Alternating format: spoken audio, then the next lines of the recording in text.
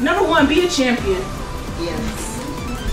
So when you come from an environment like me, where everything around you is poverty, nothing around you looks like success, and you have no encouragement to pursue anything that looks like success, you have to be a leader right where you are.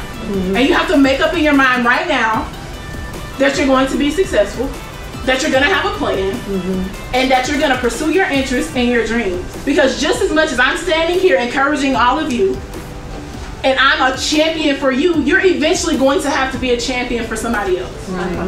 You're going to encounter other girls in school who you can be a champion for right now.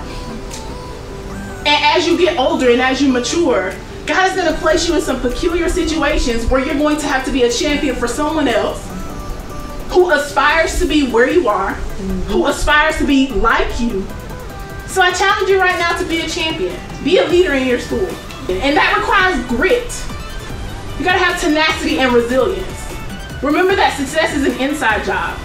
So you gotta make sure your heart is always in the right place. That you're always genuine about what you do.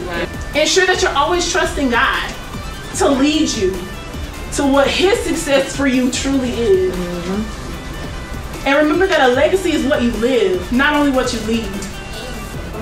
As a career development strategist, it is my purpose, it is my mission to help you to clarify your strengths, your experience, your expertise, to be able to communicate that to top hiring managers in the industry that you desire to be in, so that you can pivot and you could level up and you could identify and obtain a meaningful career.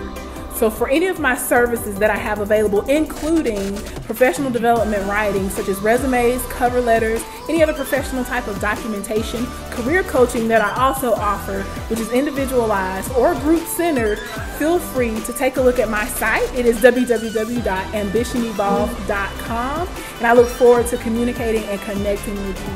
Thank you.